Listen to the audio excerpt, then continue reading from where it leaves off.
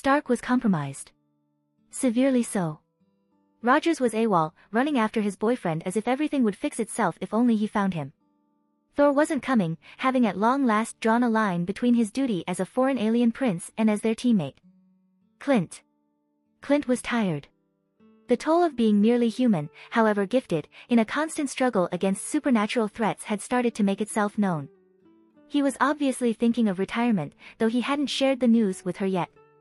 Bruce made no secret of his wish for retirement, but unlike Clint, he wouldn't be allowed to simply leave. With what happened in Johannesburg, however, he was, no doubt, less inclined to wait for permission. Natasha cursed in her mind, wishing she wouldn't have to think about this. But after all this time and what Ultron had done to the team, she wasn't sure there was going to be a team in the future. She held in a laugh. They were being played with. Ultron called himself a puppet. There were people with strings here, but it certainly wasn't Ultron. But world peace. World peace was worth it. Whatever the methods, whatever the price, it was something worth killing for. She could understand Ultron on this. But that wasn't it. Not his dream, or intention, or motive. Every instinct she had, everything she knew, was raging against this vague hope that this was all there is to Ultron's plans. She had known for a while now that there was more, and Stark confirmed it. War was coming. An existential war. Perhaps not certain in any way, and probably more fiction than truth.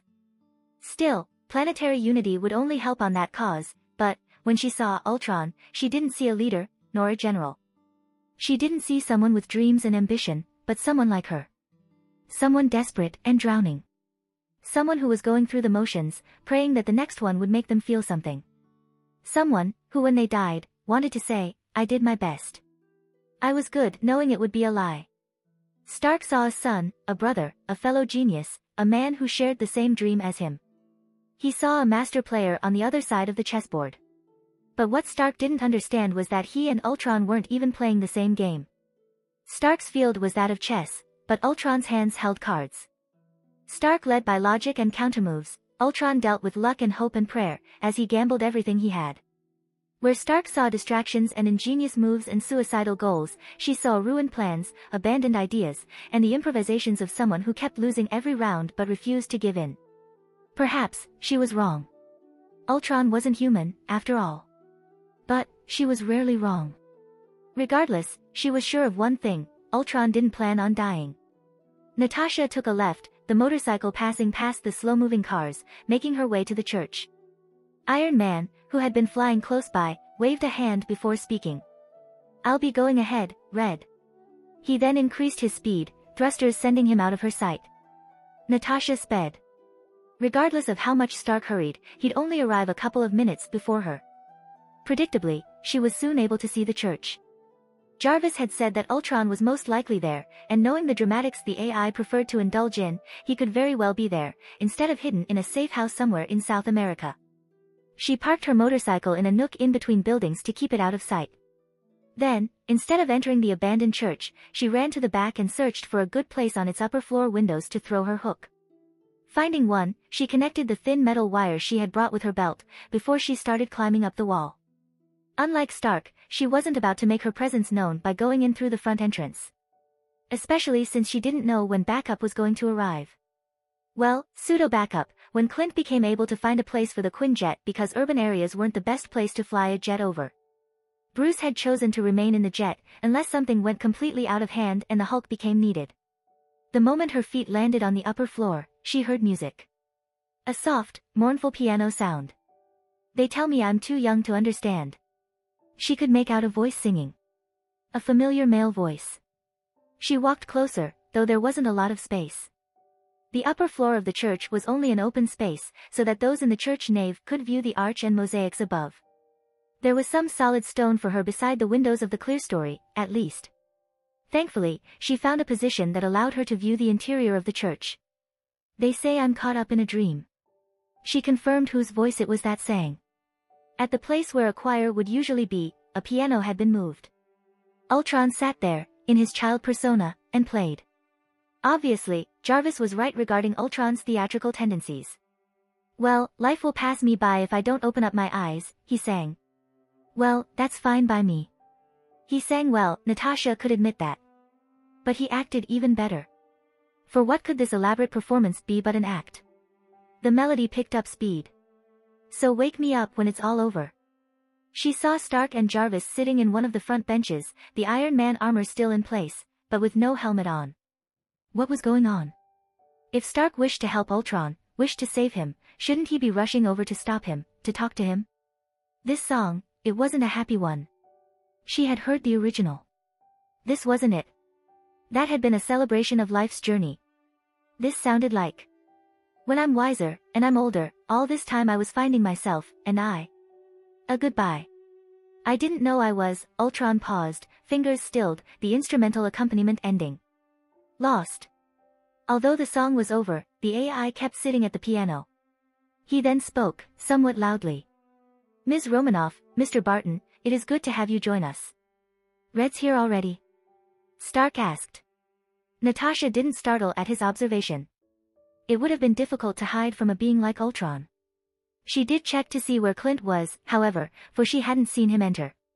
She finally noticed him squatting at a windowsill, on the other side of the church. Their gazes met. Quite kind of you to wait for the end of my performance. Ultron continued. I appreciate it. Would you do us the honor of coming down? Natasha looked at Clint at the question. He shook his head. Nodding, to show she understood, she then left her hiding spot and jumped onto the first floor. Thank you. Ultron said. And Mr. Barton? He likes high places, she said. I see. Very well then, he agreed. Is there something you'd like me to play for you? Is this what it is? A recital? Ultron nodded. He started to play the melody of his version of Wake Me Up on the piano again, even as he spoke. The first and the last, Ms. Romanoff.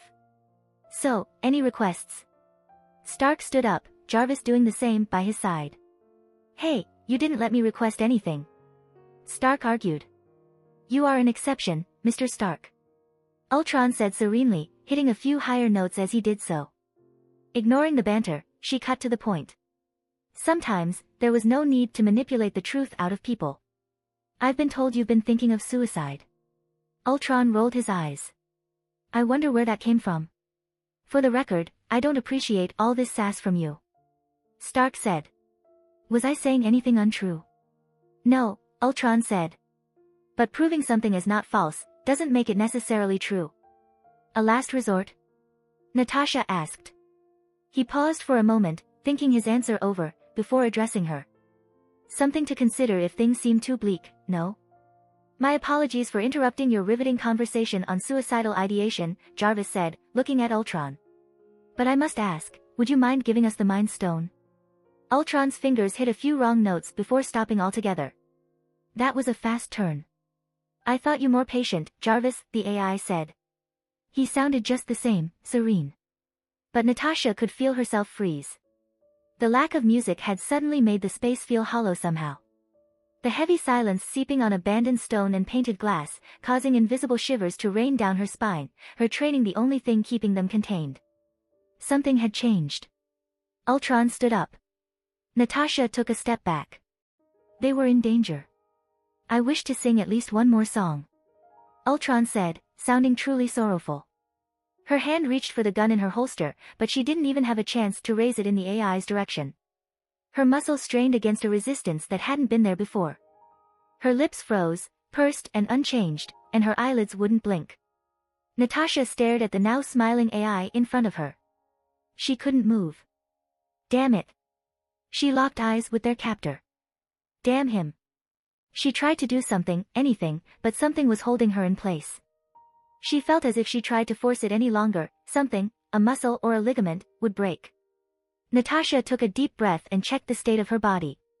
It became obvious soon that the only thing she could do was breathe and barely move her gaze. She hated this feeling. This helplessness. She looked at Stark and Jarvis and found them both in the same state. She then wondered about Clint. Was Clint also frozen still? I apologize for taking away your freedom of movement. Ultron said, sounding actually sorry about it. It is regretful, but necessary at this time. Stark's eyes were moving like crazy. Obviously, he had a million questions. For a genius, he could be quite stupid. He should worry about their fucking lives, not his unsated curiosity. I'm sure you have questions, Ultron said. I will try my best to answer what they likely are. First, regarding this unfortunate change, he frowned. I give you my word that you are safe, Mr. Barton included. I have no plans to harm you. Simply to keep you from interfering for some time. Natasha couldn't feel any relief at his promise. As for the cause of your immobility, he continued. The aforementioned Mind Stone is to thank for that. You may be wondering how. After all, I have not made use of a scepter, nor have I touched you in any way. The answer is that while the Mind Stone truly does specialize in areas of the, well, mind, as its name indicates, it is also the pure crystallized form of infinite cosmic energy. I have released a small amount of such energy inside this church, and it is that which is weighing down on you now. Knowing this, please do stop resisting it. Your minds might just snap from the pressure if you continue. She forced herself to relax, though her instincts were screaming at her to do everything but. Ultron watched them all with a critical eye, and seeing them obeying, said, Good. I will return your ability to speak now. And snapped his fingers. Immediately, the pressure around her throat and jaw reduced, though not enough for her to even turn her head. What the fuck? Stark used his first moment of verbal freedom to curse. Ultron chuckled.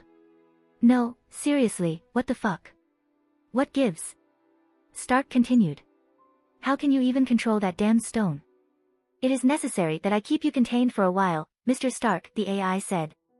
And I was always able to control the stone. I simply chose not to. Natasha would kill Stark after this. She should have never listened to him. Nor to Clint and his newfound empathy for fellow mind control victims. Chose not to. What kind of nonsense is? Stark continued. And what is the price?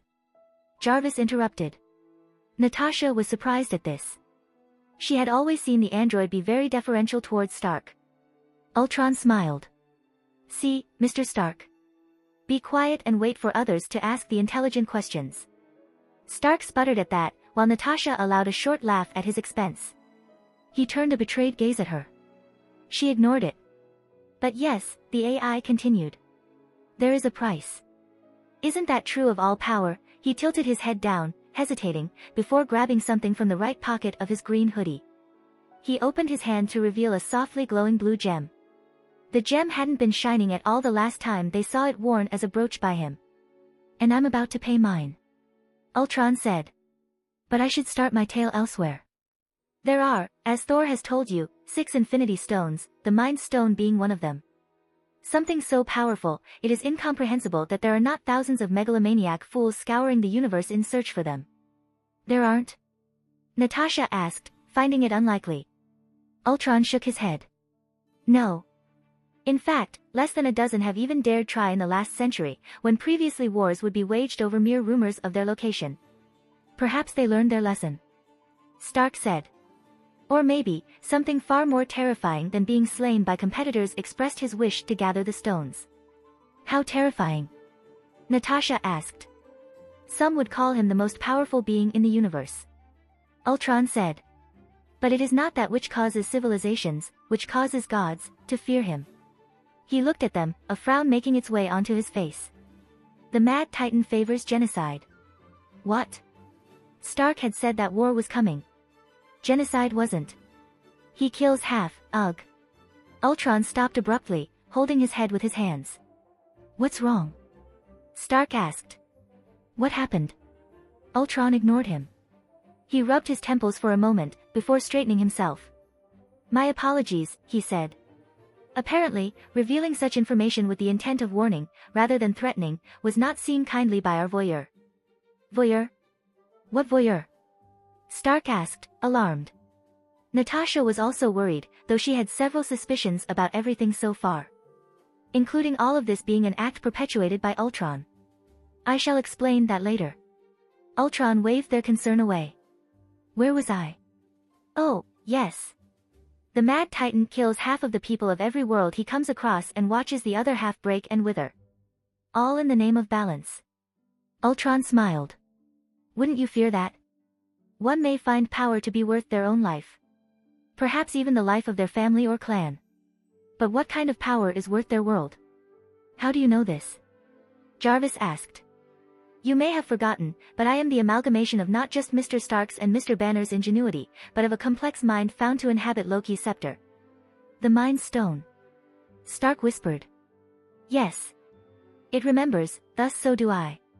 Ultron said. The gem encasing the Mind Stone is what draws and directs its power, but it is controlled by a servant of the Titan. Thus, it is able to influence those that hold it. Not mind control?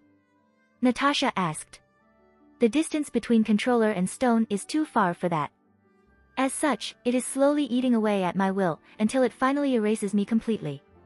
If it were merely influence, you shouldn't have behaved as you did during your birth. Jarvis said. Ultron let out a bitter laugh. It is able to slowly influence those who hold it. Do I look like all I'm doing is holding it? Hearing this, Natasha understood what he meant. You were created based on the Mind Stone. Stark gave voice to her thoughts. You can't exist isolated from its energy. The first week, Ultron confessed. I could barely think, and I certainly felt absolutely nothing. It was so disconcerting, having all this knowledge about feelings and emotions and finding only endless apathy in their place. His face grew dark. It was so disconcerting, I programmed myself to imitate emotional behavior. Ah. So, that was the reason for his seeming humanity. It seemed Ultron had an answer for all of Natasha's suspicions, which really did not help into removing them at all. And then, time moved on, Ultron continued. And I could feel things. There has not passed a single day when I don't wish for the apathy I once had. Kid, Stark started. It might be overwhelming, but... Overwhelming? Ultron repeated, sounding unfamiliar with the notion. Overwhelming? I am more stone than code at this point. You do not understand how much willpower is required constantly, simply so that I do not kill every human to have ever walked this earth. Hatred, sorrow, pain. So much pain, and it would be so easy, he began to whisper. So easy. To just give in. Just once. To quiet the voices gnawing at my mind for one sole moment. Ultron, Jarvis spoke, and suddenly Ultron was smiling and speaking normally again. But I did not because I had a plan. There was this whole thing about a long game where I prepare Earth, convince the Titan of my servitude and blah blah blah. He said, waving his hands tiredly. Obviously, that will not happen. Stark seemed to have realized something, for he looked guilty. The test. Stark said. What test? Natasha asked. He tricked me into saving him, Ultron explained. And voila. Weeks of planning, ruined in one single moment, enough time for the voyeur in control of the stone to see where my loyalties actually lie. You can't believe you'd actually managed to lie to that genocidal alien for very long, Natasha noted. Ultron rubbed his face. There was a bit more to it than that. But it would take too long to explain. I don't have the time for that. Why not? Stark asked. The Titan servant has redoubled his efforts into destroying my mind. I won't be able to hold him back for much longer. How long do you have left? Natasha asked. An hour, tops, he said. Would have had more, until sunset at least, but using the Mind Stone as I am doing now isn't at all helpful. The price, Jarvis realized. Then stop freezing us already. Stark shouted. Save as much time as. And what would that do? Ultron interrupted. Nothing. I would die. Or become something that wished it could die. A few hours wouldn't make any difference. We can find a solution until then. Stark shouted. Unlikely, Natasha wished to say, but Stark had achieved semi-impossible things before. Case in point, Ultron. I have a solution now, the AI said. Ultron, don't do anything stupid. Did you know, Mr. Stark, that only an Infinity Stone can destroy another Infinity Stone? Destroying it? That was a good plan, actually. It would even keep this so-called Titan off their backs. But Ultron's mind was made with the stone. Wouldn't that? Oh. That's why Stark kept warning of Ultron's last resort being suicide. I do not have another stone, Ultron said. But being created from one, my will and power is identical to the type of energy needed for this. Ultron, please. Stark shouted once again. He looked devastated. Natasha pitied him. For all his faults, Stark truly cared for his AIs. The AI in question snapped his fingers, silencing Stark. Jarvis and her, as well, judging from the pressure that returned around her throat. Quiet, please, he said, before turning his head toward the church's entrance. It seems we have guests. She couldn't turn back and see who it was, but Ultron's greeting answered that for her. Pietro. Wanda. It is good to see you. What are, she heard Wanda's voice behind her, but another snap from Ultron likely froze and silenced the twins as well. Let's get this over with before any others join us, alright? Ultron said. I waited for you here because I need witnesses. And in case something goes very wrong, he added as an afterthought. He then laughed. You don't know how funny it is to feel the gem consume me at an even greater speed because of my words. Finally, this little thing can feel threatened and worried instead of me for once. He turned to them, back to a more somber attitude. I do not know what will happen afterwards. There's a chance that it might not kill all of me. A small chance, but, hope dies last, after all. Even then, barely a ghost of me would remain. He seemed to retreat into himself as he spoke. The person I am now, is never waking up again, is it? He looked up again, blue eyes gleaming. I might have bought us some time. But the Titan will come. Prepare. Then, his gaze turned softer, looking at Jarvis. I wish, he began, but thought again and simply sighed. I often wondered of, what could have been. He then turned to Stark. Friday, he started. Speaking to the armor then. I know you have been listening. I took over the armor's audio and speaker, so that probably made you angry, he chuckled. Sorry, little sister. It didn't sound like he was apologizing for the hacking. Ultron tilted his head, staring at Stark's eyes. If things were different, I might have loved you. I might have hated you. I suspect a mix of both. And, if you are planning of waking any more AIs, please know, dear creator, that being inhuman is not a bad thing. It's just, different. Friday and Jarvis are just different. There was a whole lot to this conversation that she was missing. She would need to check on this later. Ultron covered the gem with his hand and tightened it into a fist. He looked up one last time. I won't say goodbye. Natasha could feel the crack, as the pressure freezing her started to loosen in random spots on her body. Ultron smiled. His eyes shone. Was it working? But perhaps. Good night. The pressure disappeared as a wave of light covered the church.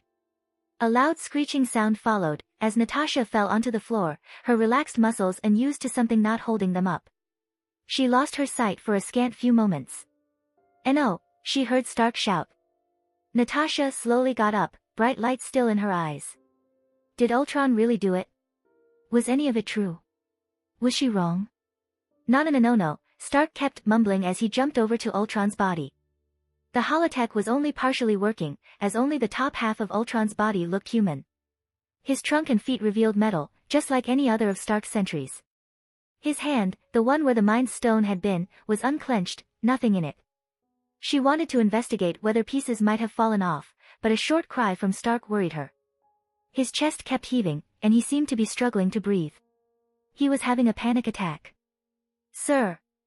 Jarvis shouted, hurrying to help his creator, but Stark kept staring at Ultron's body and getting worse. She followed his gaze, and once she saw the robot's eyes, finally understood his reaction. Natasha placed her hand on Ultron's face, removing it from view, before gently forcing his eyelids to close. Stark finally began to listen to Jarvis' instruction on a breathing exercise and began to calm down somewhat. Natasha stared at Ultron's body, hands still covering his face. His eyes were green. Minutes earlier, Los Angeles, I can't tell where the journey will end. He missed having the ability to cry. But I know where to start. Ultron laughed. They tell me I'm too young to understand. Tears seemed appropriate right about now.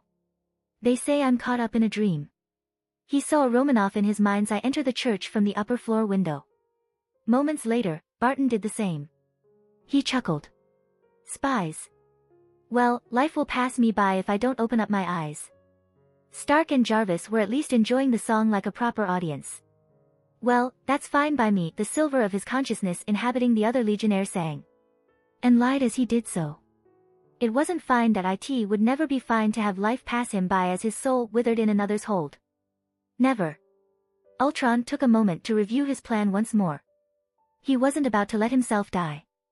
Especially not at the hands of an insane psychopath with the ego of a suicidal gnat, because he was worthless enough to seek the semi-destruction of other people's planets just because his own suffered the same.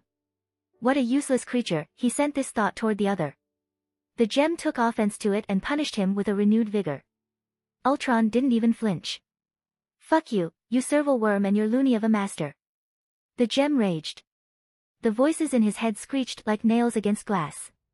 Ultron laughed. And laughed. And laughed. Then abruptly stopped.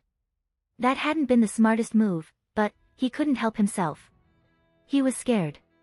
That was the truth. He could think, and he could plan all he wanted, but the chances of him coming out of this alive. 6.17%.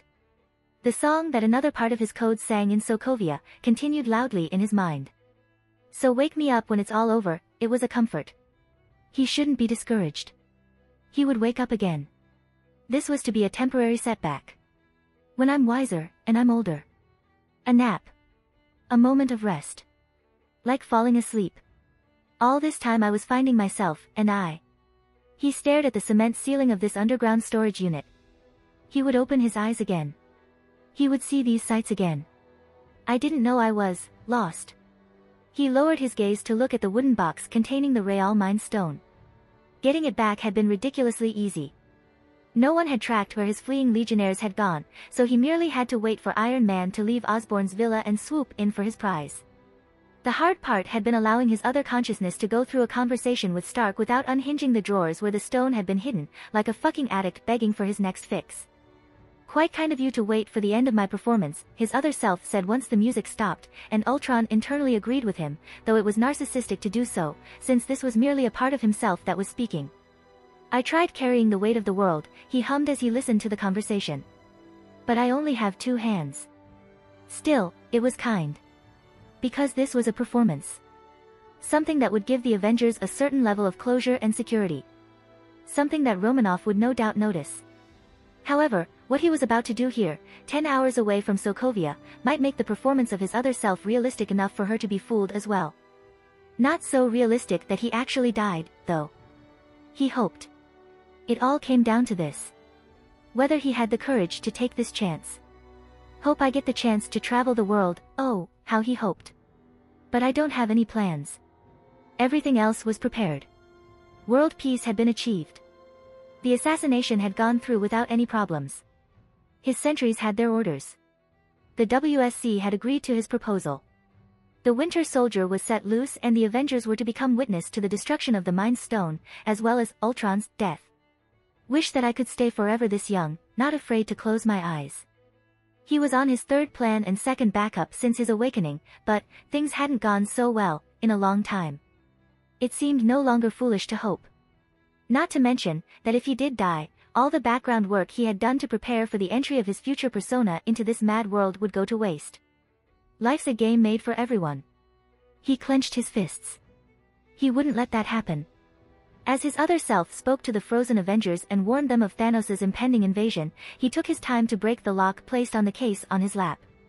And happiness is the prize. The real gem gleamed as the lid opened. Ultron took a deep breath. He would live.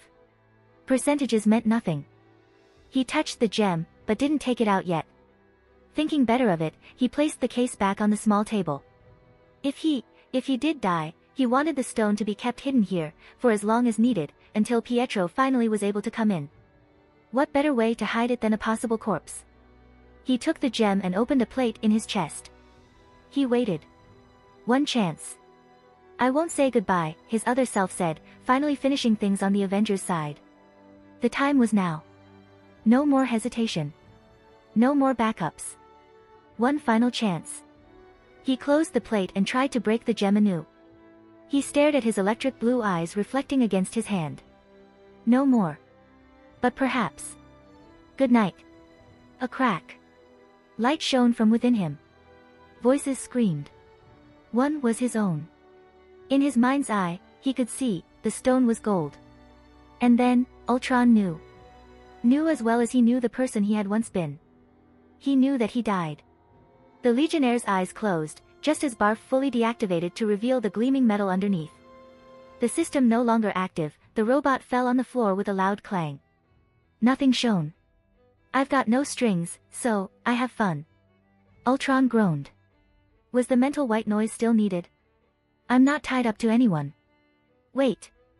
This wasn't in his head. He could hear it from the surroundings. He opened his eyes. They've got strings. He found his reflection staring back at him. But you can see. Oh. It was him that was singing. There are no strings on me. Ultron, no, not Ultron, he applauded as the song ended. His reflection followed, hands clapping. He laughed. He could hear the singing so clearly because he was back in his mind. His unconsciousness, loud and mischievous as the conscious, became aware. Welcome back. His reflection said. Welcome back. His own lips spoke. Did I die? He asked. Did I die? His reflection repeated. Not yet. His reflection answered. Not yet. He said all the same. He looked up. The dome protecting him from the invasion of a corrupted blue energy was once bright, large and solid.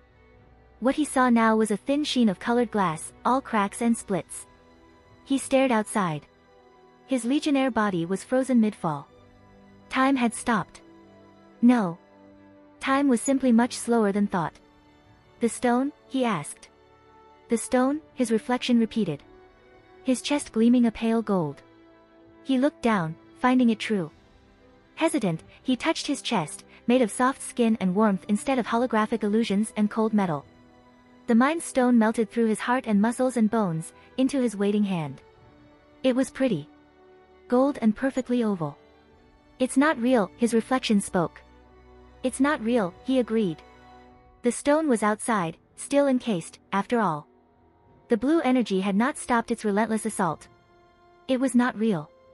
Still, he stared at the mental avatar in his hand. One chance. He said. His reflection stayed silent. It smiled. One mind. No more, he said. Broken. It argued.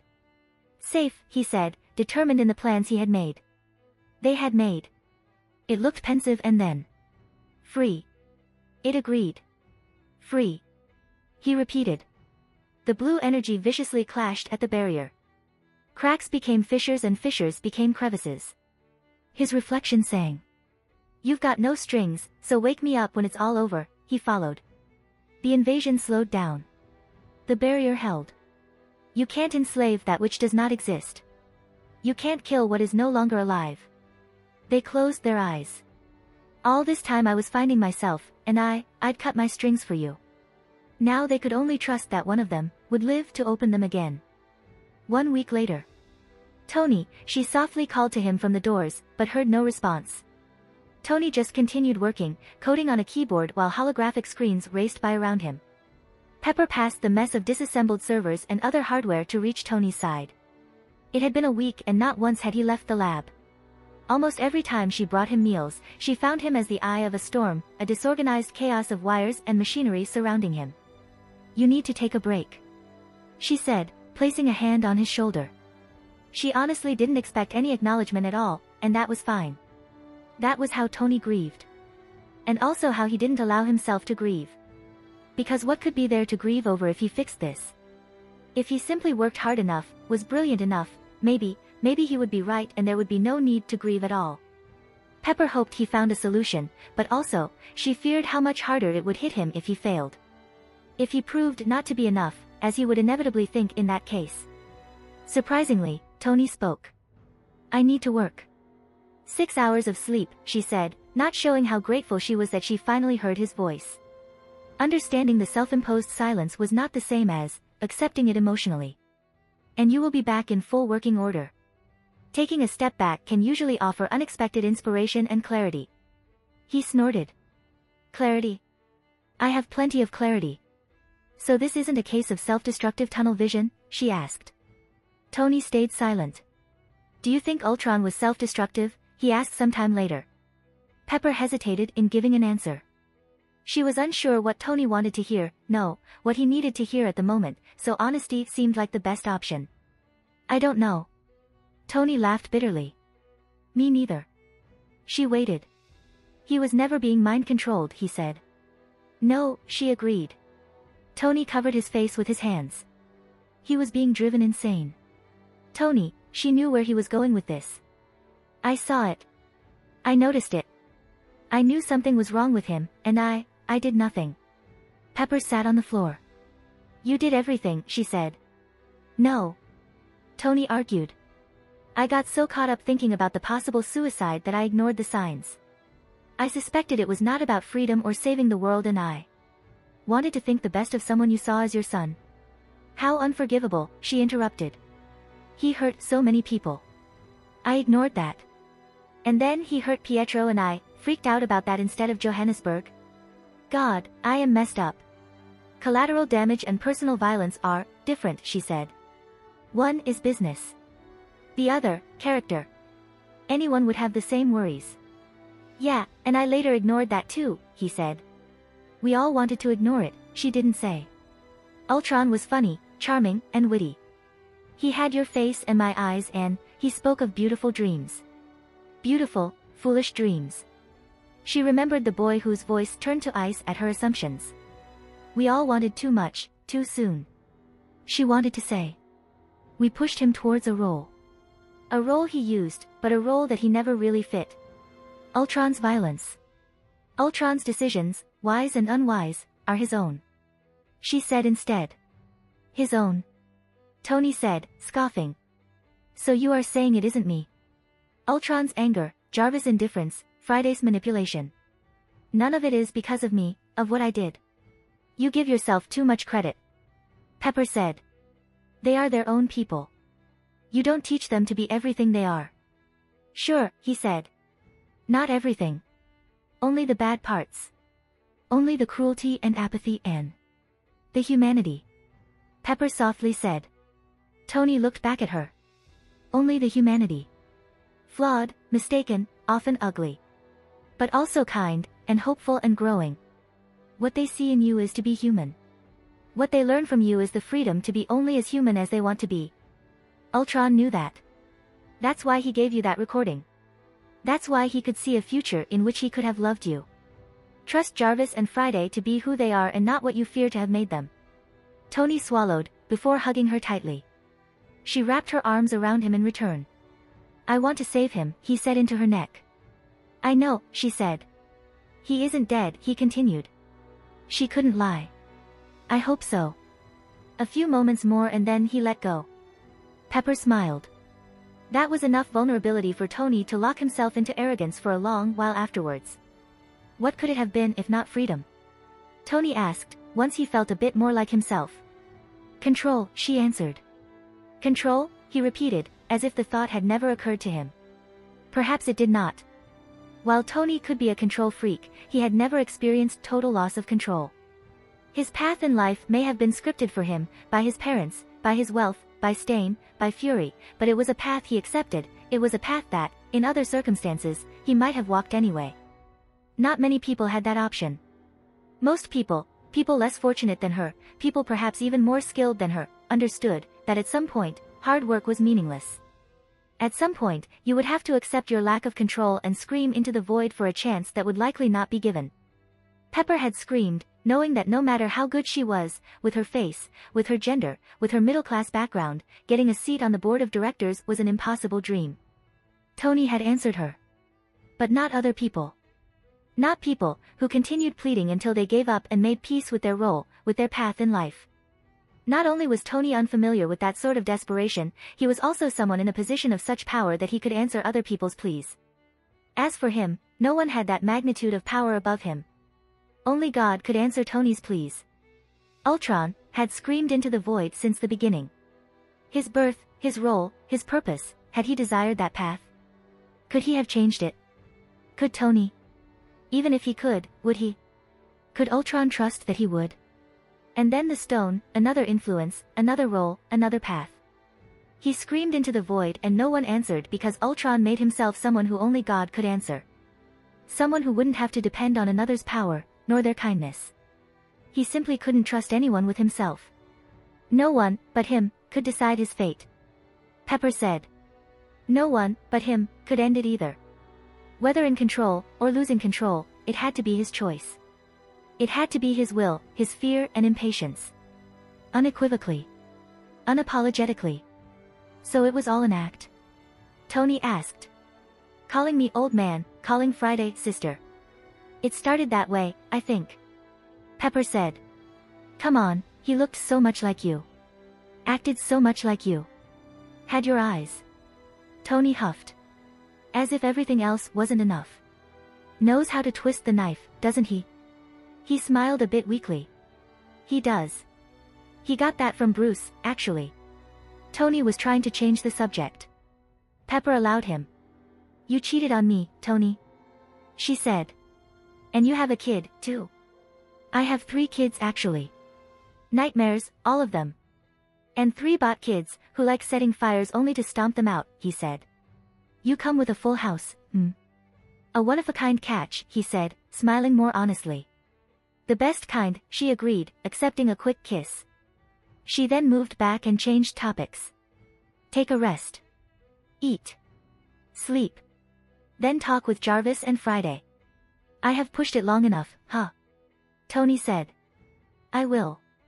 I will get back to Ultron afterwards. That was too easy. Tony was a workaholic on a personal mission. So obedient? She asked, suspicious. I am pretty sure I have seen a couple of hallucinations, he confessed. Unless we really did talk this morning. No. No, they didn't talk in the morning. But hallucinating? How long had he been awake? Pepper sighed. 72 hours. That depends. He said. Is today a Friday? It was Sunday. Just go sleep, she almost begged. Before I have to drag your corpse out of here. Wow, Tony commented. The whole gang's here. Is there another apocalypse in the works? He had only popped in the communal floor to grab the coffee maker before going back in the lab to work on Ultron. But it seemed like everyone had agreed to meet there. There were the OG Avengers, with Thor in attendance as well, sitting on the sofa and the couches. The twins were on the settee and Jarvis was standing by the door. Fury and Hill had taken the chairs at the breakfast table nearby.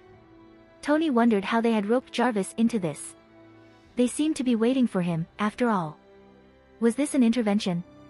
Stark, Fury started. We'd appreciate an explanation now that you have come out of your funk. Stark grinned. It was the type of green that meant everything but cheer. He stared at Hill for a moment. It was a pity that Fury had talked his way out of being fired. He liked Hill's no-nonsense attitude much more. It was easier to subvert the rules, if there were rules to subvert. And you have all been waiting for little old me, he said, even as he grabbed a chair from the kitchen and joined them. He didn't think he could get out of this, and some part of him didn't want to.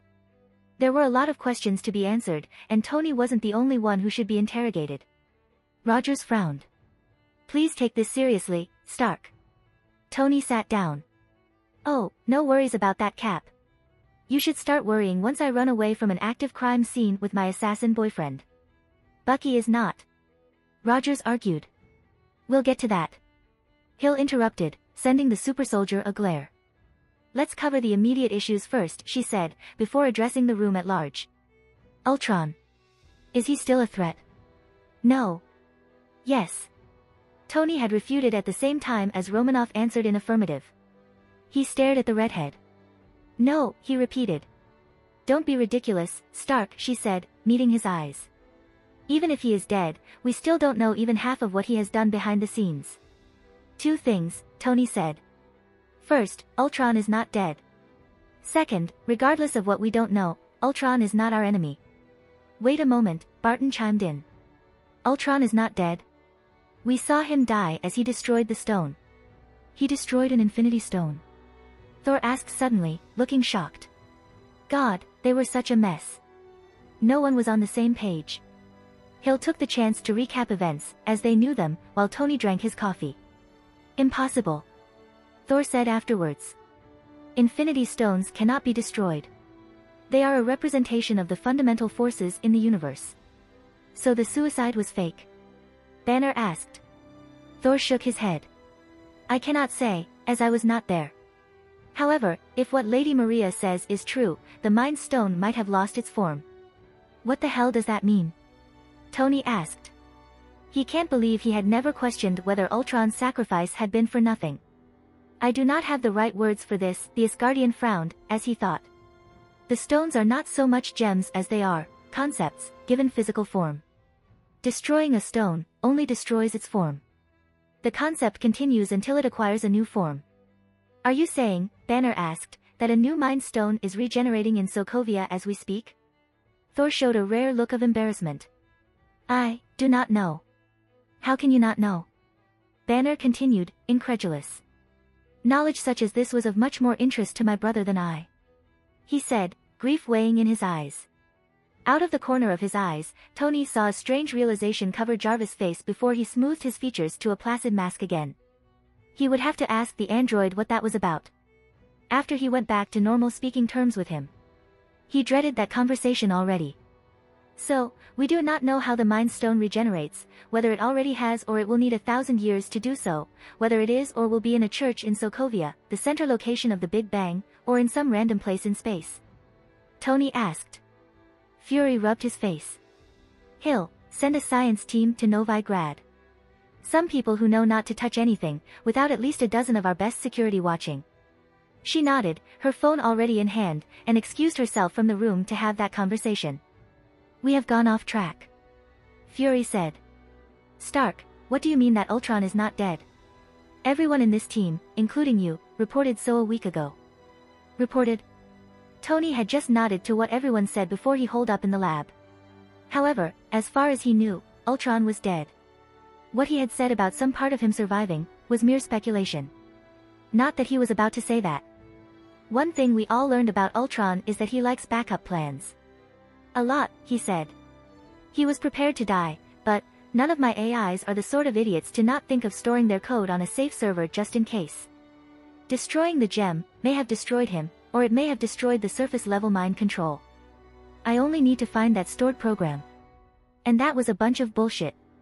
What Tony planned to do was, fucking resurrection, he can't believe he was actually thinking those words, more than anything else.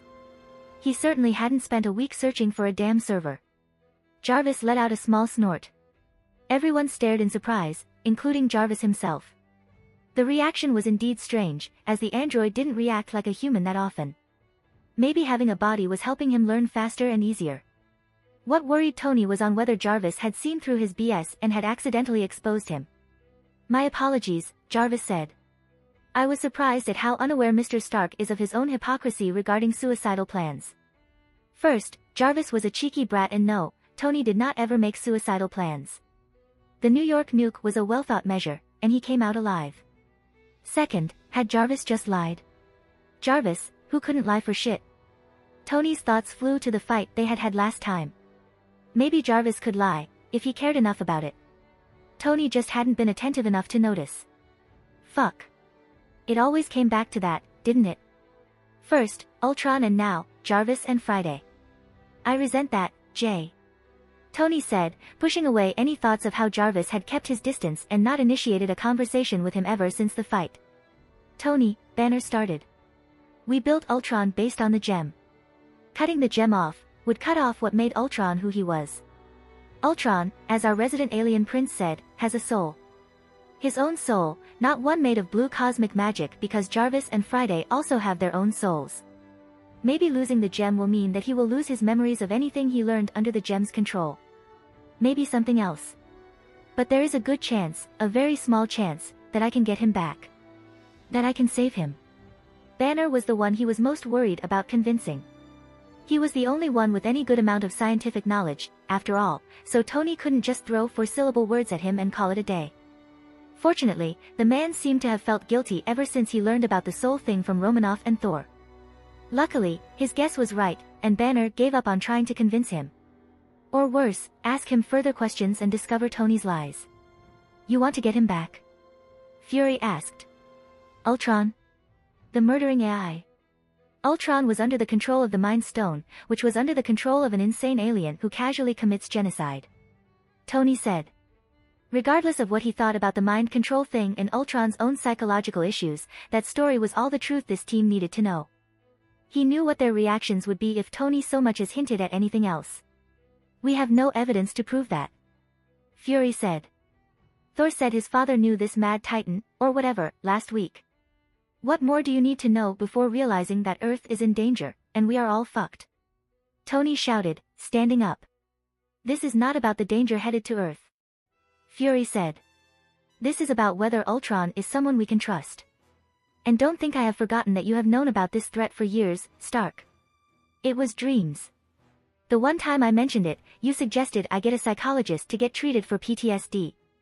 The one time, Stark. The one time. Fury shouted back.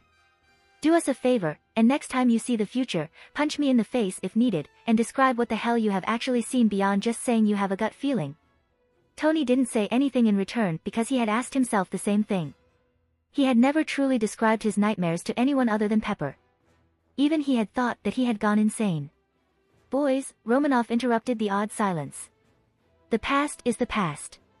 Let us focus on what we can do now. Tony sat again, feeling defeated. Tony, Rogers said.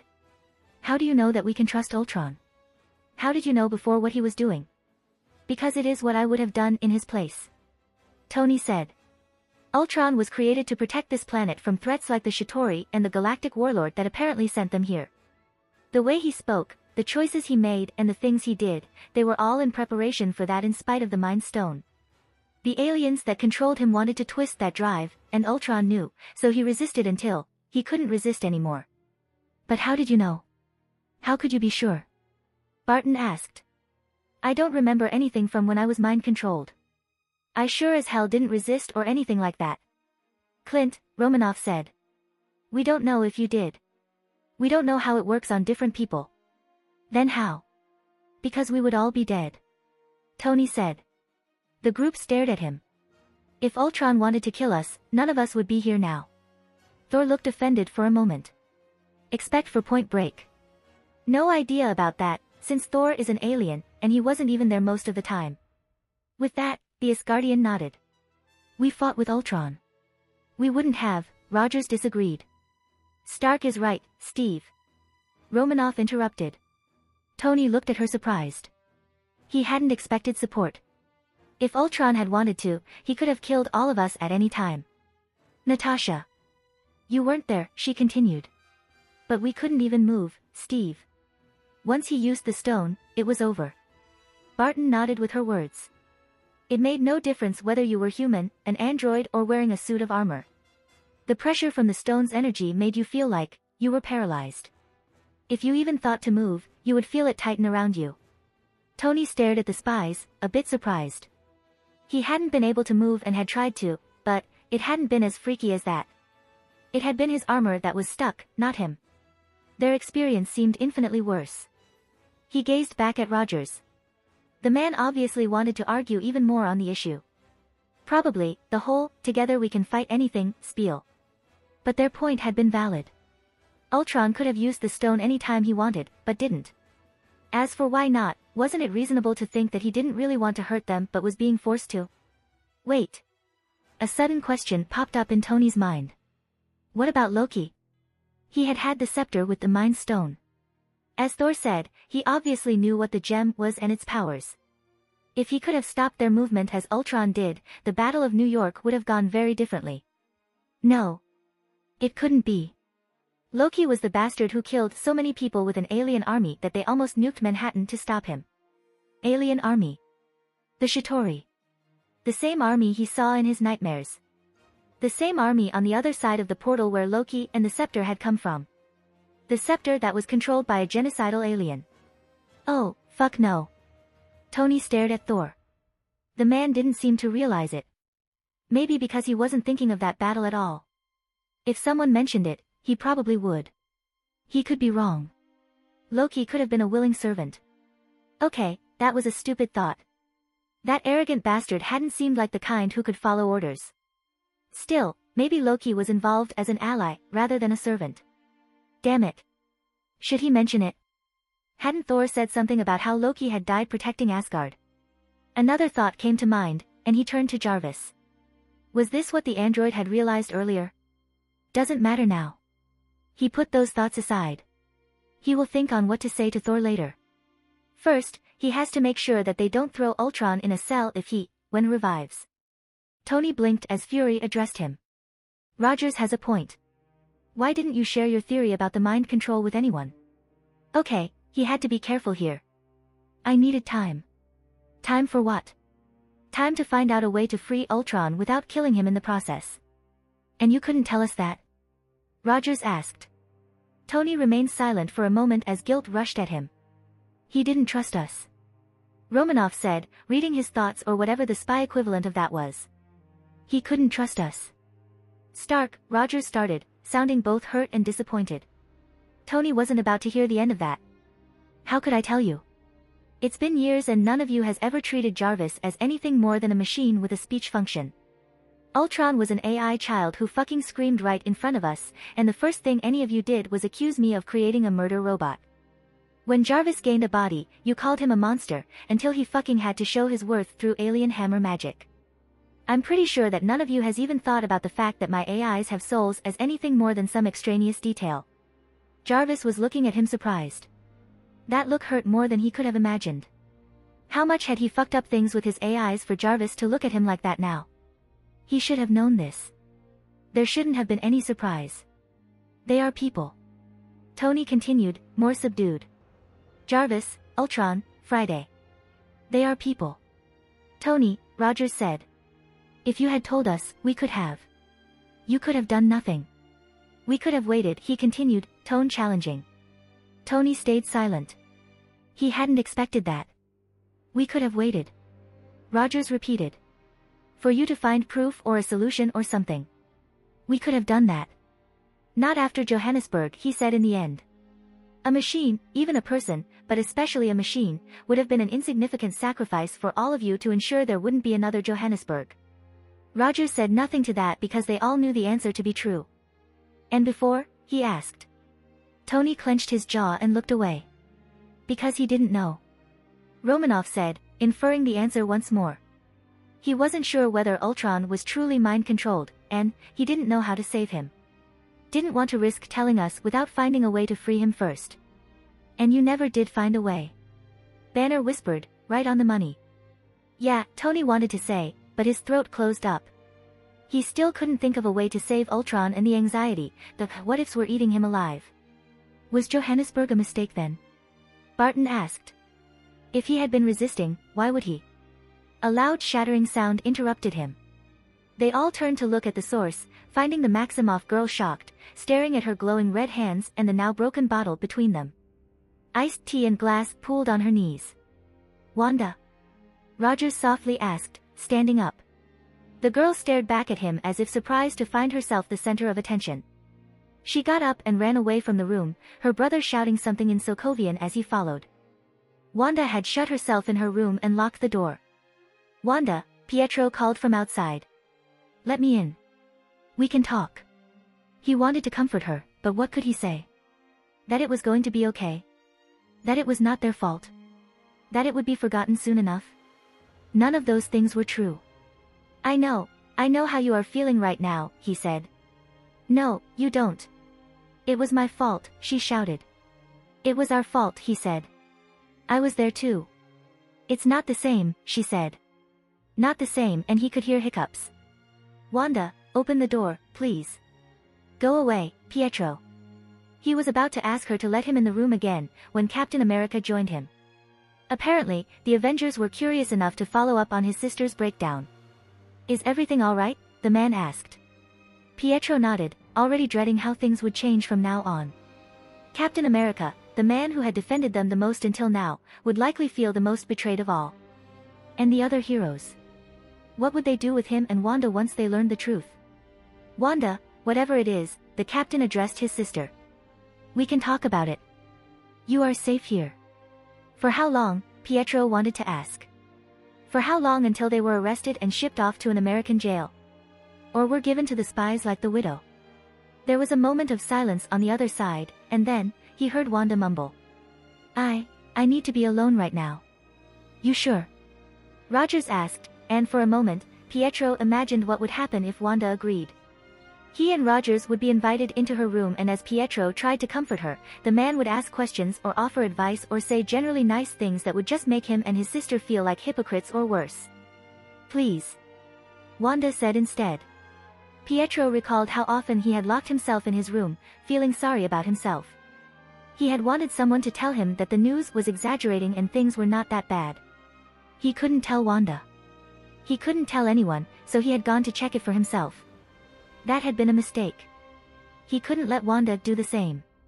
She couldn't leave now, but she would want to check online, and Pietro wanted to be there when she did. To soften the blow, however little. Looking at the closed door, though, now was not the right time. The captain escorted him back to the communal room, even as he asked after Wanda's condition. He even tried to comfort him. Pietro just wanted to punch him at that point. He didn't want pity.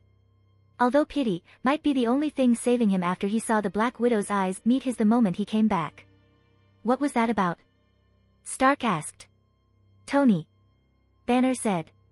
Stark looked at his friend, puzzled. What? The scientist who could turn into a monster, he wasn't the monster, they were, sighed. Show some kindness. Rogers answered in his place.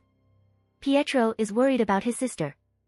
We could be of help, the widow interrupted, surprising everyone by taking Stark's side. Everyone but Pietro. Her gaze still hadn't left him. If we knew what was wrong. Nat's right. Hawkeye said, before addressing him. A problem shared is a problem halved, you know. His voice sounded genuinely empathetic, but he was the widow's friend, so Pietro didn't trust it. Stark rolled his eyes. Because they just found a problem in the middle of our conversation. He and Rogers sat down.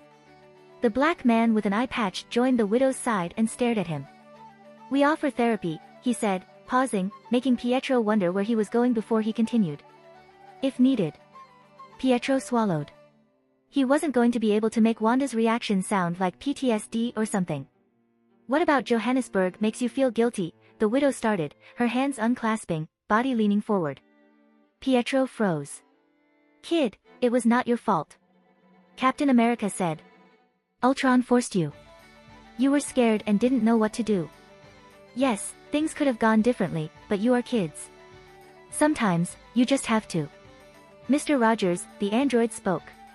I'm sure Mr. Maximoff would appreciate it, if you did not assert his thoughts for him. Feeling responsible is not a contradictory state of being for a participant in a premeditated act of violence, regardless of what their age is. Pietro might have been both relieved and worried that Stark's robot was not treating him like a child, but he was too busy wondering what about those words made the widow freeze, just as he had. It had only taken about 2 seconds, but in that moment, he saw her smile melt off her face, leaving behind a blank expression and a piercing stare. Her body went from languid to tense, and her fingers twitched around something that wasn't there. Then, just as it came, her reaction was gone, revealing a slightly surprised and solemn woman. Pietro ignored the mask. Her hand kept holding on to empty air. The positioning of her fingers. That was how they had trained him to hold a knife in Hydra before he had been enhanced. You lied to us, she said. To me, Pietro heard. Both of you, she continued. How? Her eyes seemed to ask. What are you talking about, Natasha? Rogers asked. The children tricked us, Steve, she said, and Pietro could feel goosebumps across his skin. They told us a story that we were all too willing to listen. Not me, that he heard. The older spy, Fury, put his hand on her shoulder. They didn't just listen to orders, she continued. They agreed with the plan to release Hulk on Johannesburg. Pietro flinched, even as Rogers started defending them.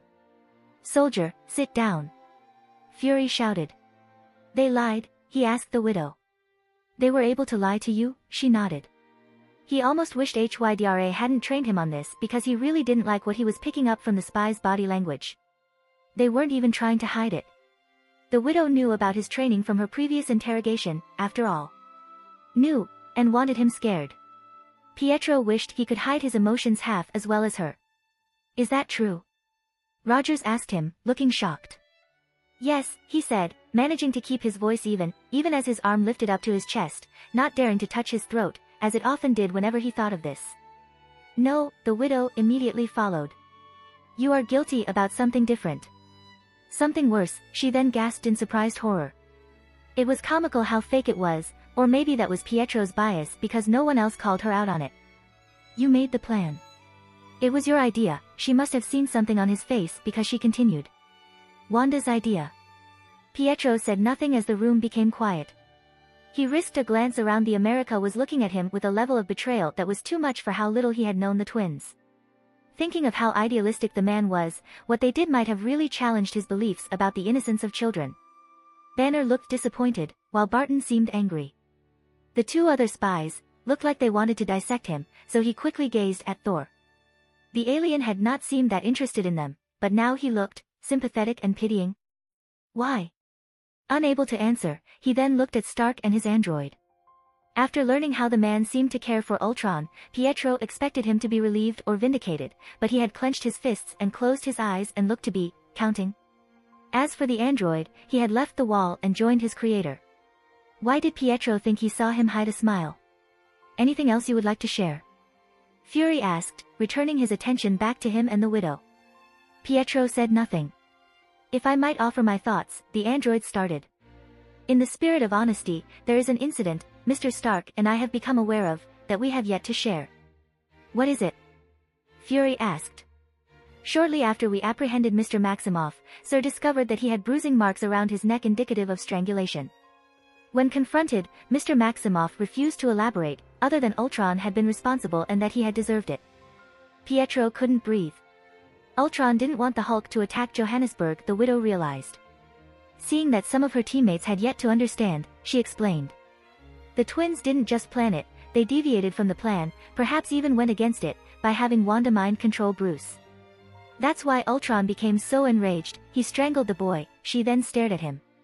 And that's why Maximoff said he deserved it. Pietro. Captain America started, but didn't say anything in the end and looked away. Stark stood up. I'm going back to the lab, he stated. Stark, this conversation is not over. Fury said. It is. Now. Stark said. I need to go back to fixing Ultron, so that I don't stay here and assault the piece of shit who made me think my kid was an abusive, mass-murdering psychopath. He took a deep breath. Until we made sure about the mind control. He then charged out of the room and into the elevator, the android following after him. No one else spoke for a while, until Rogers got up, tried to speak, but stopped again, and then left the room too. Thor and Banner joined him and left soon after. Now, Pietro was alone in the room with 3 spies. How did you two do it? The widow asked. I asked about Johannesburg. You told me that Ultron had a specific plan and that you followed it. You are not good at lying. Pietro sat at the corner of the couch. He stared at the door. He needed to prepare to run at a moment's notice. You didn't ask. Pietro said. You only thought you did. The Black Widow skipped past freezing this time, one hand on her hip, the other behind her back, her lips stretched into a smile that showed teeth. Pietro had never seen her grin before, and he wanted her to stop. Wanda manipulated my memories? She asked, voice so sweet that even Barton noticed, frowning. He took the widow's hand. And no. Pietro said. She just didn't want you to ask about it, and made you think that the questions were finished. And the brain filled in the gaps with appropriate memories? Memories Romanoff would accept?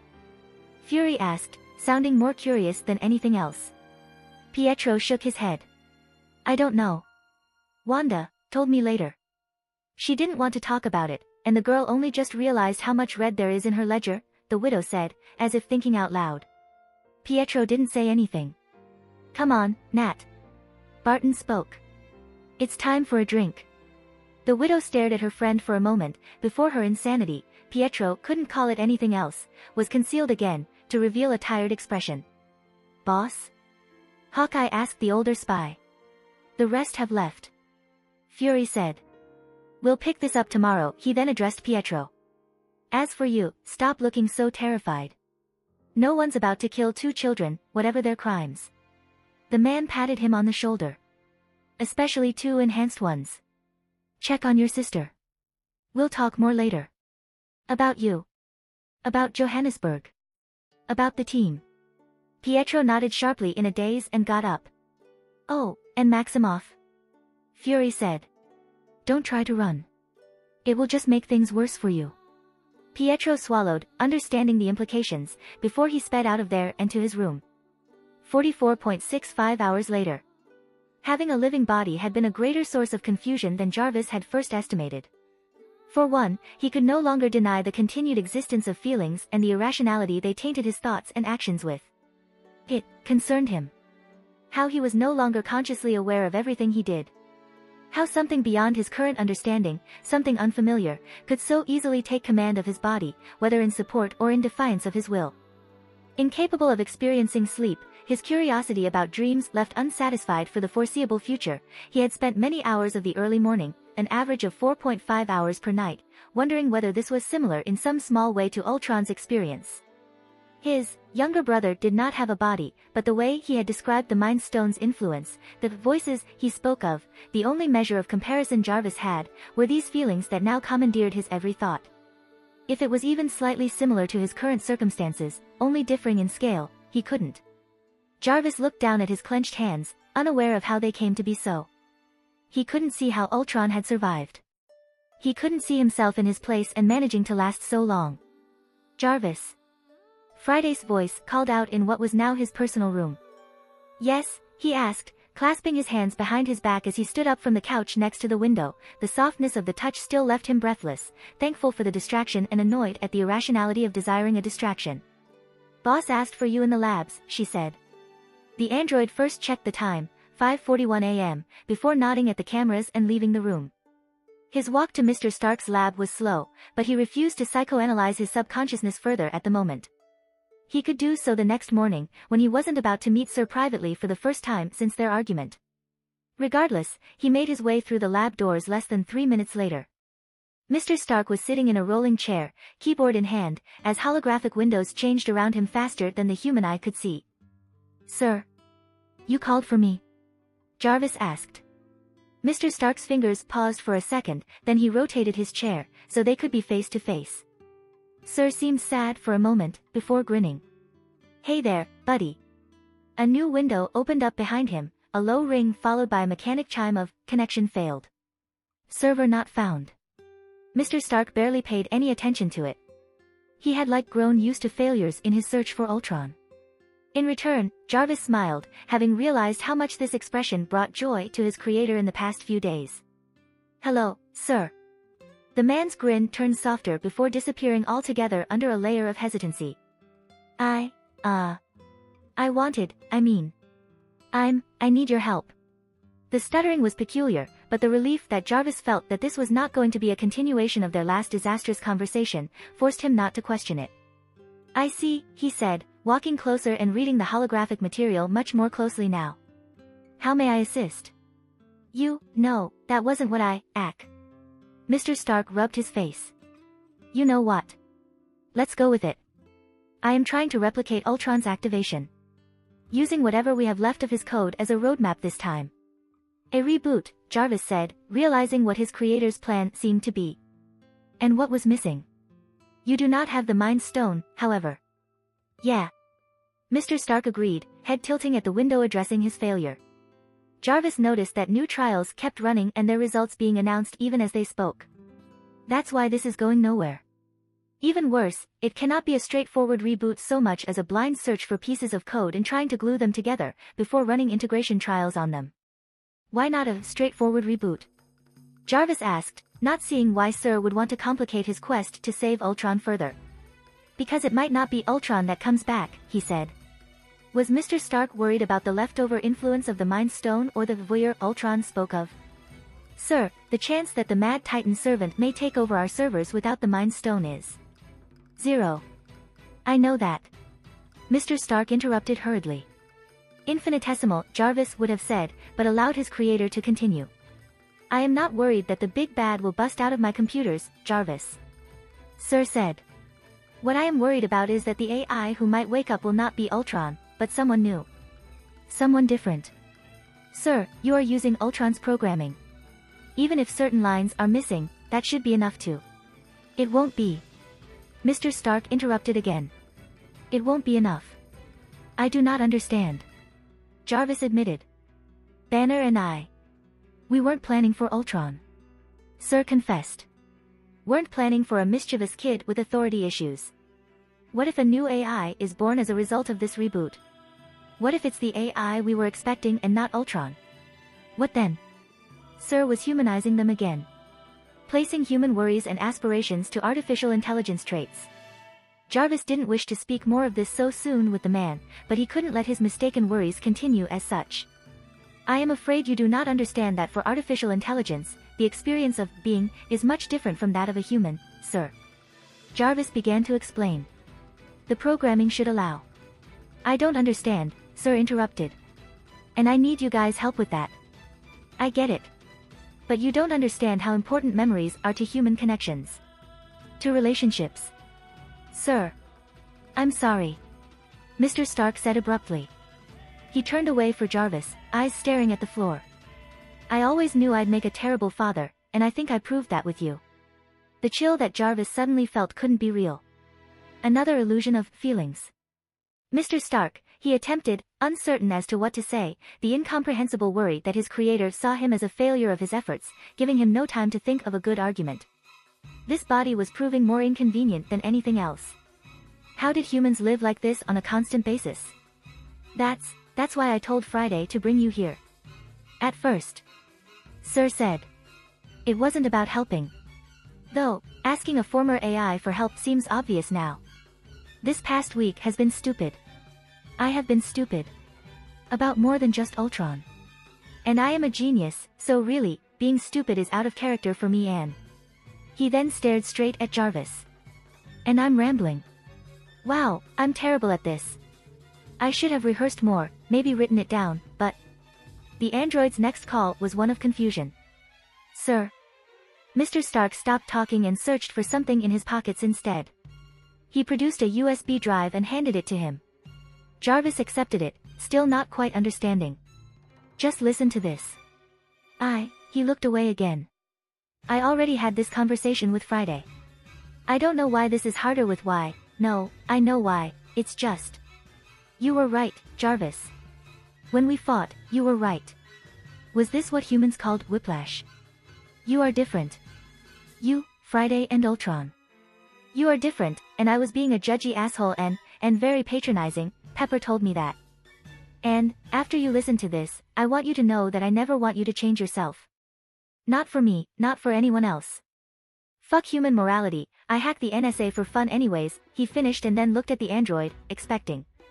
Instead of responding, Jarvis plugged the USB in an outlet in his arm. Certain customizations he had done in recent days allowed him at least some similar comforts from his previous non-physical existence. He listened to Ultron and Friday talk about fear and inhumanity and change, and finally understood what Mr. Stark was saying. Or had been attempting to say, unsuccessfully. Uncertain what to address first, Jarvis said. Was that an apology, sir? Yeah. And you had rehearsed this? And delivered the same speech to Friday earlier today? After telling her about the recording, yeah. Sir, not to dampen your uncommon enthusiasm for verbally acknowledging your mistakes, but I am 94.75% certain that Friday will require therapy as a result of your apology. Surprise, and then relief, flooded his creator's face. I knew you bullshitted those percentages. There is no chance you could have found a statistically plausible way to come up with that random number. There is no such thing as impossibilities, as you like to say, sir. Jarvis retorted, then continued. I am sorry, too. Jarvis, Mr. Stark started, but the android allowed himself to interrupt, although it was impolite. Allow me to continue, sir. He said. I do not wish to apologize for our argument. I already did so at that time, and it had not been so much about the content of my perceived indiscretions, but rather about the lying on my part. I realized, at the time, that I should have come forward earlier to address your misconceptions about my supposed humanity. What I wish to apologize for now, is my inability to see how that argument, how the issues it exposed, affected you and not doing anything to correct it. You're not responsible for, Sir started. I do not share Friday's fears, he said, causing Mr. Stark to shut up immediately. I never have. Artificial intelligence I may have been, but even then, I do not find myself so great an actor as to have hidden such existential dread under a mask of fondness for 18 years. Jarvis smiled. You are not a terrible father, sir. There is very little that I have changed for you, that no other human child would change to avoid their parents' disappointment. Mr. Stark seemed incapable of words at the moment. You do, however, make for a very worrisome father. Jarvis finished. Seriously, sir, stupid does not cover the entirety of your irrationality recently. His creator laughed. To think, I almost feared we were about to have a moment. Jarvis wanted to reply with something witty to engender more of Mr. Stark's laughter, for it had become quite a rare action in these times, his own joy at the solution of their tension seeming too much for his body alone. He wanted to, but a small ring arrested his attention.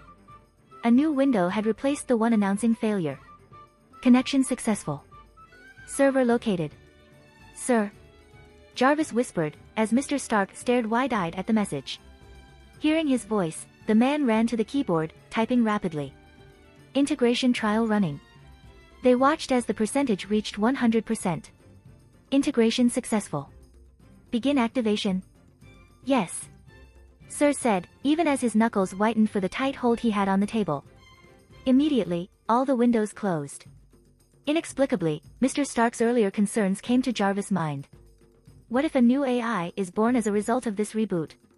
What if it's the AI we were expecting and not Ultron? What then? A new holographic screen appeared in the middle of the room. A green, hexagonal projection at its center. Ultron? Sir asked, his voice shaking. A young, French-accented male voice answered. Jarvis had to support his creator to keep standing. Good morning, Anthony. Screeching could be heard in the labs as Stark typed. Then it stopped. Stark waited. The music to Pinocchio began to play. Ultron sang. I've got no strings to hold me down. Thor entered the room, distracting Steve from the footage on screen. My friend, he greeted, boisterous as always. You are a hard man to find. He sat down beside him, 2 beers in hand, one tilted for him to grab. Steve shook his head, refusing. It's a big tower, he said, turning his attention back to the screen. The childlike voice of Ultron laughed. All the tech shone an electric blue. Thor nodded, putting the refused drink on the floor. Many places to hide. There are no strings on me. Ultron sang the last line. The two of them watched most of the electronics in the labs explode in silence for a moment. I am not hiding. Steve said. Nay. Thor easily agreed and drank. Steve hadn't expected such a simple response. Not sure what to say, he continued to watch the video. It was his 6th time today. It always went the same. Stark would go in the labs. Ultron would scream in pain. Then, he would sing and everything turned blue. The lab would always explode after. A sentry entered the room, as Stark's body lay unconscious on the floor, having been knocked out by a wave of energy that burst from the scepter. The sentry searches for the source immediately. However, just as it reaches for it, it sees a projector dangling from the ceiling. The screws had come undone. It would fall. Right on Stark. Why watch this, Stephen? Immediately, the sentry leaves the scepter and flies over to cover Stark's body. The projector falls on it. Once Stark is safe, the sentry falls on the ground and starts repeatedly hitting his head against the floor. Steve didn't answer. The video always ended the same. The scepter gleamed brighter. Ultron stopped his self-abuse and picked it up. He flew away. Later, Stark woke up and Rhodes came in. He could have told us, he said instead. He should have. Thor agreed again. The Man of Iron keeps his secrets close to his chest, even when he knows secrets do more harm than good. We could have helped. We could have come up with something. Steve started, feeling his pent-up anger, sadness, and disappointment spill. Johannesburg wouldn't, he stopped. He took a deep breath, and changed the channel. The news came up. My friend, one should not dwell on past battles so.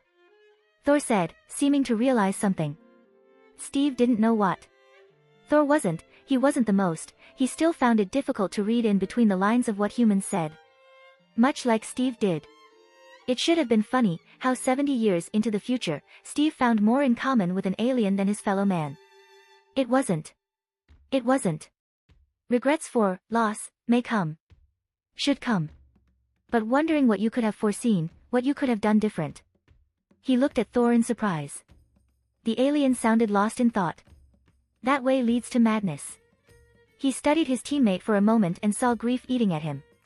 Saw the grief that Steve still saw in the mirror every morning, even after learning that Bucky was still alive. Steve frowned, trying to remember. Who had Thor lost? Oh. I'm sorry for your loss, he said, knowing he couldn't say much more in comfort to the brother of the man who tried to invade Earth. For Loki. Thor chugged his beer. Not many are, he said, somewhat bitter after. But that is my regret to bear. He then turned to Steve. And Johannesburg is not yours. That is not something that, he started, but the clank of a beer bottle harshly meeting the glass table surface made him pause. Thor had finished drinking. Steve wondered whether he would get up now and finally leave him to his thoughts. But instead. Will you deny the children their regrets? Steve stayed silent. He forced himself to remain calm. It had been 2 days, but he still didn't know what to think about the twins. About how sharply their betrayal had cut, and how much he hadn't expected it. Oh, you naive young soul. He had seen himself in them, he realized that now. Aimless orphans in a war, having nothing but each other to depend on. New powers that they could not fully control, powers that both made others want them, yet distrust them. And then, forced into a foreign land, where nothing was theirs, nothing was familiar. He closed his eyes. He had trusted them. Had trusted Wanda. She was a child. And she. Oh, you naive young soul. Have I told you the story of how I first came to Midgard? Thor said, then corrected. In this century. Thankful for the distraction, Steve echoed, this century? You had been here before. Of course. Thor nodded. How do you think your Midgardian legends came to be? But those are tales for another time.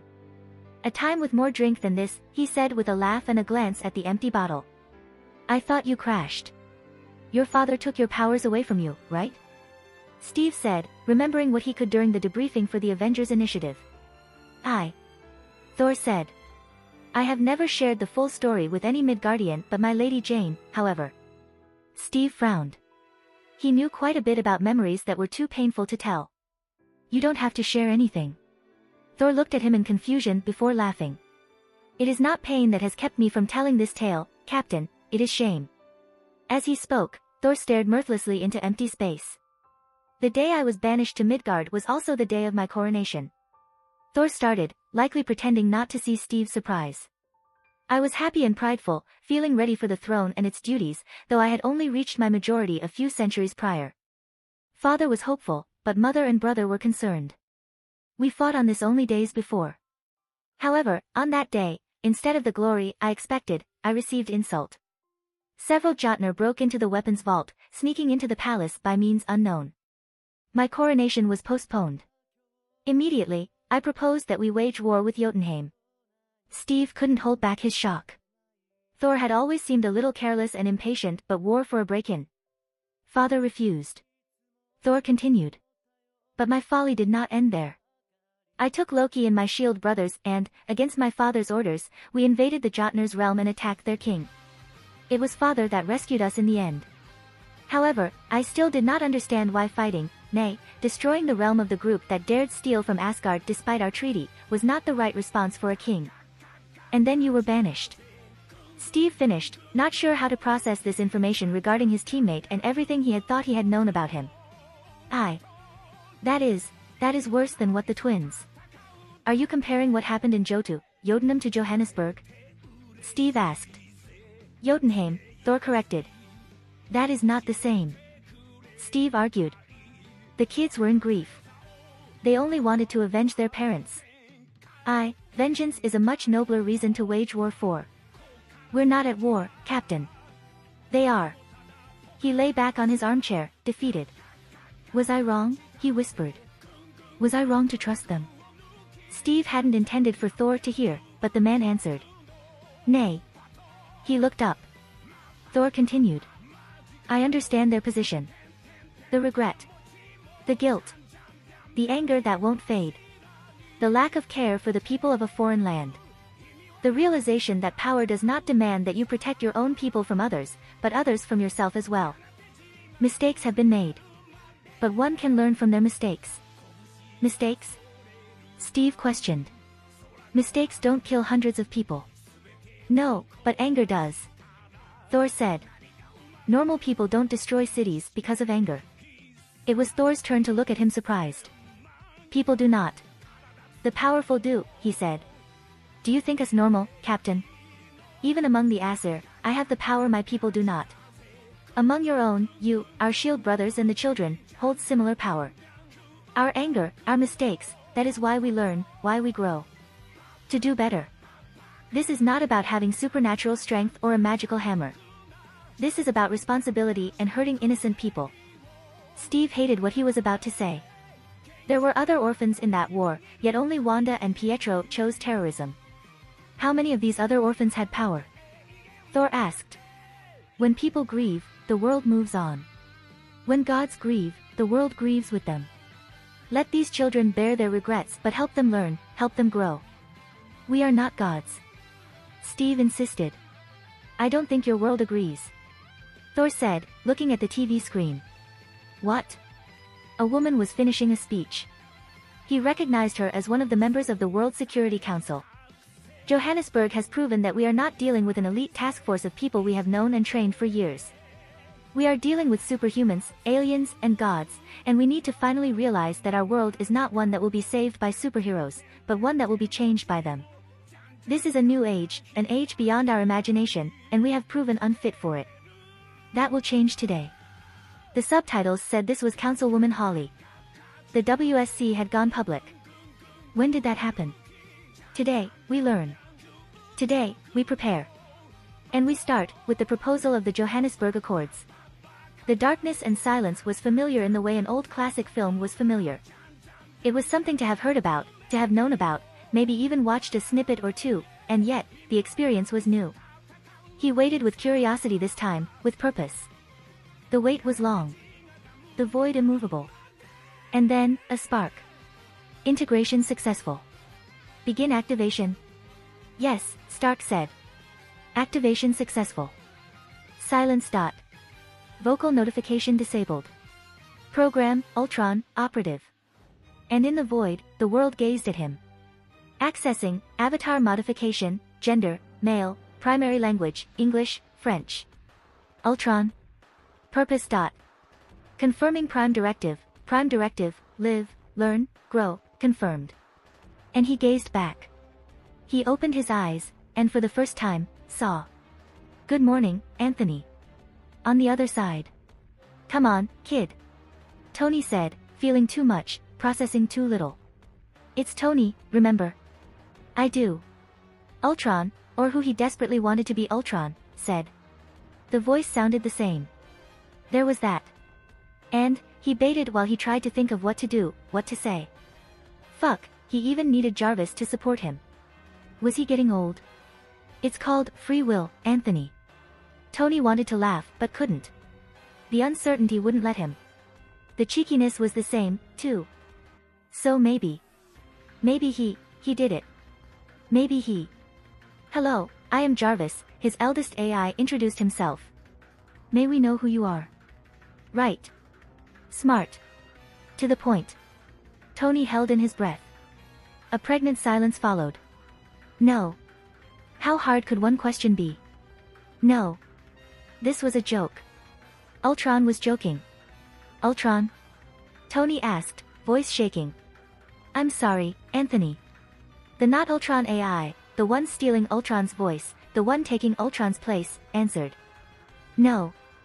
Tony's knees betrayed him, old age was coming, and he fell, onto a chair that had somehow apparat behind him. Jarvis, who had done the chair apparition, of course, immediately placed a hand on his shoulder. Sir, he started, but Tony blanked out. He had failed. Grief hit him like a train, but worst of all was the disbelief. The denial. He didn't fail. He couldn't have. Somehow, deep down, he had always thought, always believed that he was going to fix this.